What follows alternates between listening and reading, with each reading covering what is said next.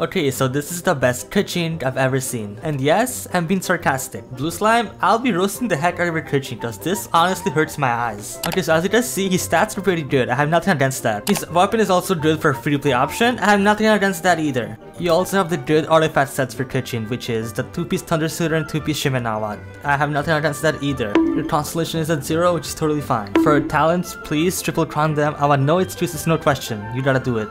Guys, what hurt my eyes most is this. How is this possible? How the heck do you get 0% crit rate in your artifacts? Because this 5% comes from Keqing when you get her. How do you get 0% crit rate and 189% crit damage? My eyes! My eyes!